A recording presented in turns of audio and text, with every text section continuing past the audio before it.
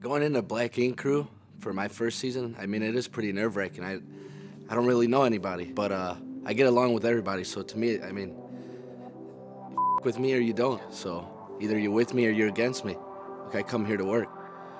My name's Junior. I'm 24 years old, and I'm from Blue Island, Illinois. I would say people would describe me as like fun, you know, energetic.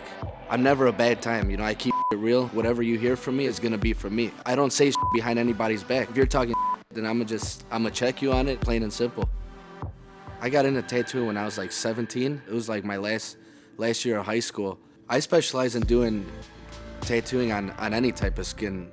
Black, white, green, purple, whatever color skin you are, it doesn't matter. As an artist, I feel like you should know all types of skin tone.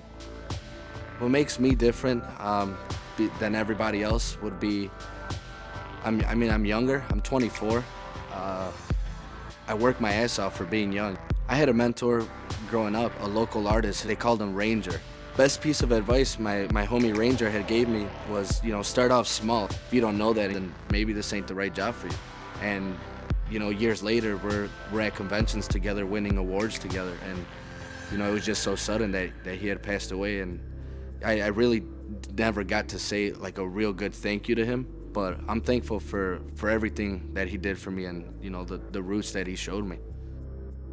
Earlier this year, Ryan had shouted me out on his Instagram, and I guess somebody seen it from there, and we just got to talking, and one thing led to another, and then he just told me he has some booths open and stuff like that. I was like, hell yeah, you know, let's build something, let's push this.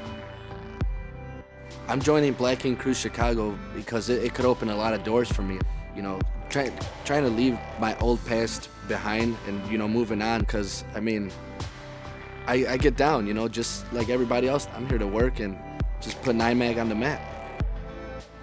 I've learned a lot from watching past seasons of Black Ink Crew, but some of the things you won't catch me doing is having sex in public bathrooms. You know, that'll be on the bed, not in the bathroom.